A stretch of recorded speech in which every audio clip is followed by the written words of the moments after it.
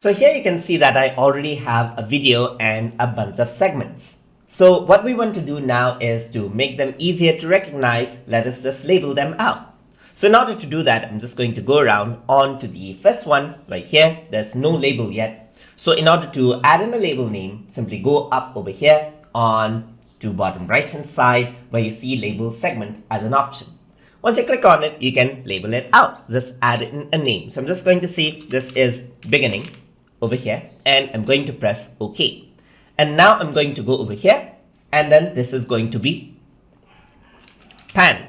And I'm going to go over here onto this one, that is number 3, and this is going to be stop, just like this. So what you can do is you can just go around and I'm just going to type in still image, just like this. So for each of the label, you can see that there's a title for it. So this makes it much more easier to recognize everything out.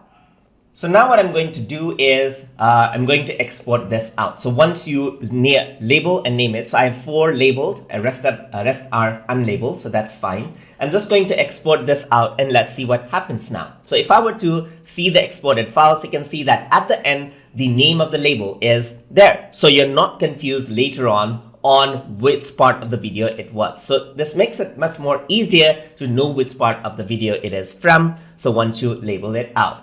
And that is how you can use the labeling feature inside of LossLessCut. So if you guys learned something as always, and as always, please like, comment, share, and subscribe.